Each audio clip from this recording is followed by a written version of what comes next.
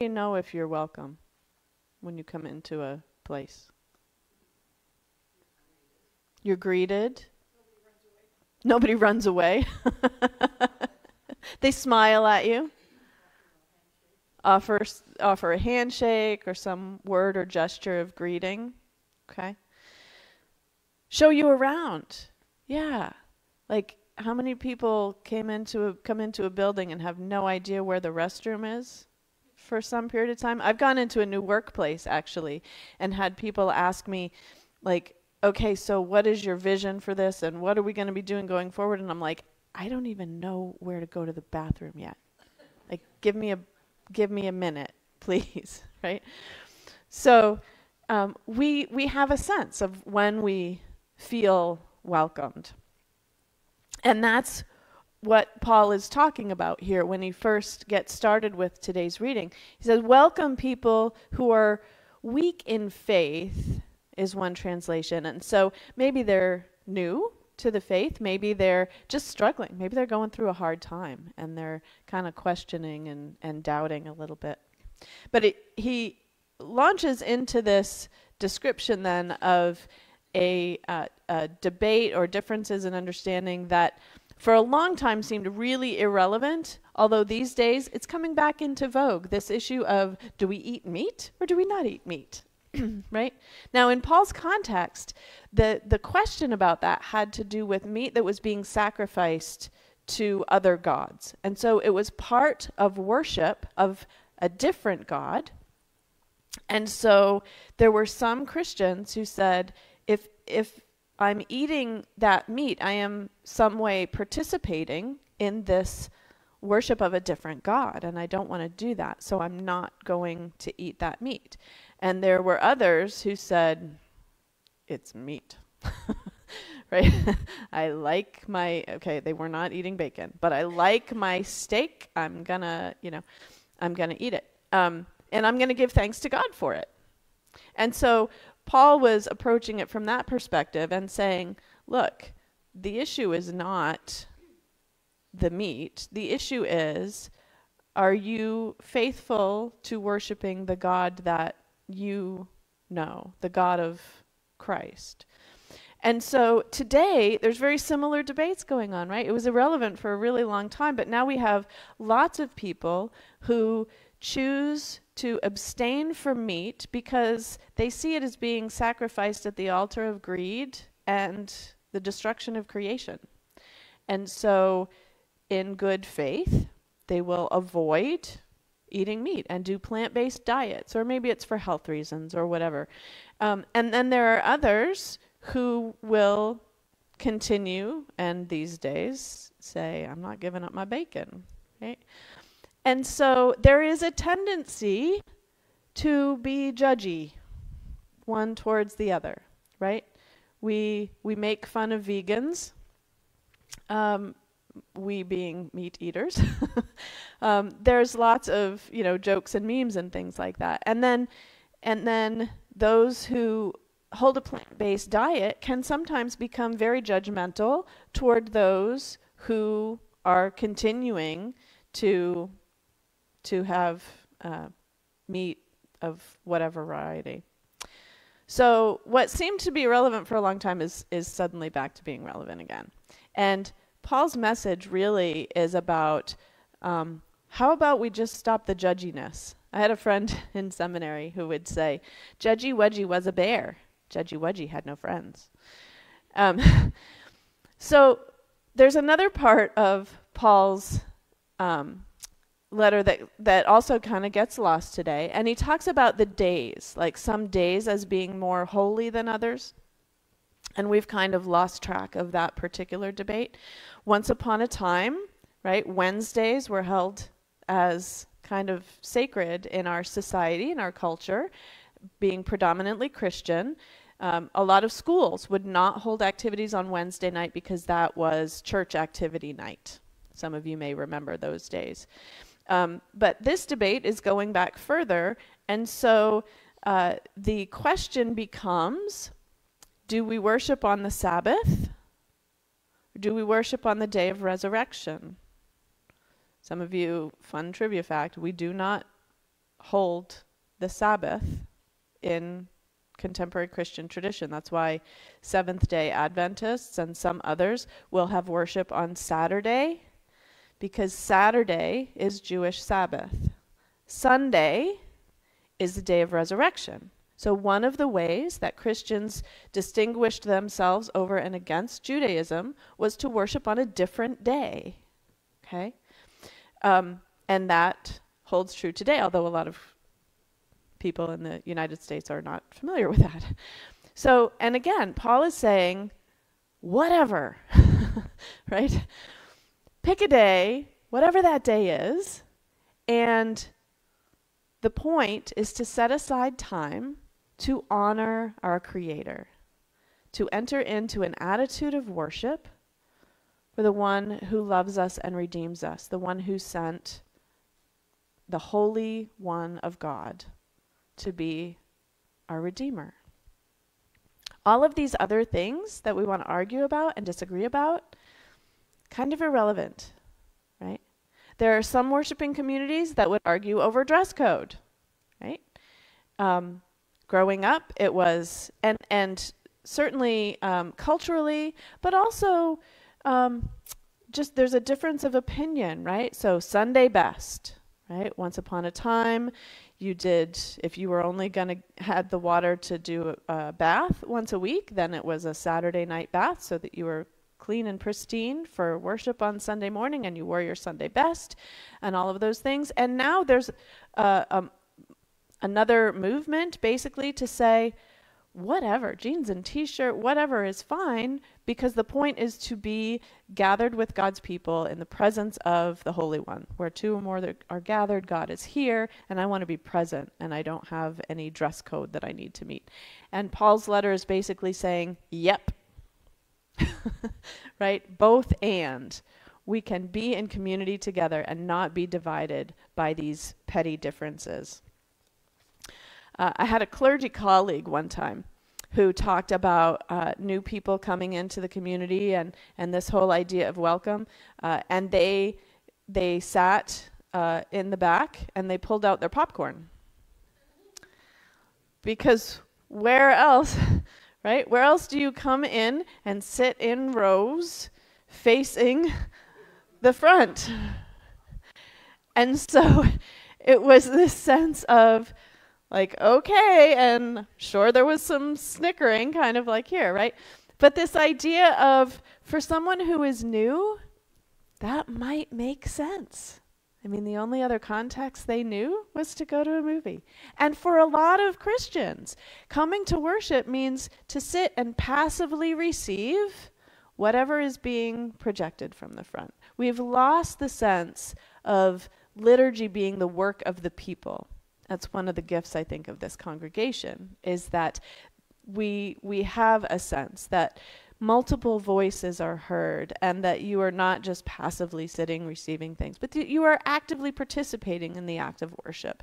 That's what happens with communion. That's one of the reasons that we present our gifts to God, because we are active participants in all that God is doing through our service, through our prayers, through our financial gifts and whatnot. So Paul is really talking about, you know, we have this accounting, we need to hold true to our convictions, but that can also tend toward like a relativism, right? Anything goes. And that's not necessarily what he's getting at, because he talks about each of us will give an account of ourselves to God, which seems very personalized. But he just said in verse 7 that we don't live for ourselves and we don't die for ourselves. So even though we hold true to our individual convictions, it's not all just about me and my personal relationship or the way I live in the world. Because, I mean, what's the point of religion if it isn't to force our beliefs on other people, right? So for Paul, we don't live just for ourselves, but we also don't just live for other people. So it's not just about making other people happy or not offending other people, but for Paul, it's that we live for God. And that's kind of the point, right? That the way we devote our lives to God is what then should be reflected in the way we deal with other people, and perhaps even the way we treat ourselves, the way we live our lives. It's our relationship with God that defines those things. It should be reflected in our lives and in our relationships with other people.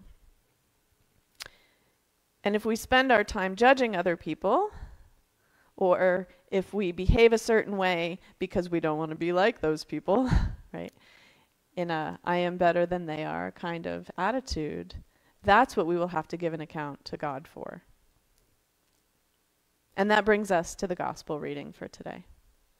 So the gospel reading is from Matthew chapter 18. And we switch from Paul's perspective to Peter. Peter is the rock, right? Which sometimes means he's like dumb as a rock. So Peter comes and says to Jesus, Lord, if another member of the church sins against me, how often should I forgive? Do I have to forgive as many as 7 times? And Jesus says, depending on the translation, right? Not 7 times, but 7 times 7 or 70, whatever. The number 7 is a symbol of the fullness, right? So the idea is you got to keep forgiving over and over, which can, in our context, sometimes lead people to interpret that you got to allow yourself to be beat up over and over and over. That is not the point, right? It is not about subjecting yourself over and over to abuse. It is about freeing yourself, not that you have to place yourself in harm's way over and over again, just to be clear. But Jesus goes on to tell this parable and says, for this reason, the kingdom of heaven may be compared to a king who wished to settle accounts with his slaves. So when the king begins his reckoning, one who owes him 10,000 talents is brought to him. And this slave cannot pay, and so the king orders him to be sold with his wife and children and all his possessions, so that payment can be made.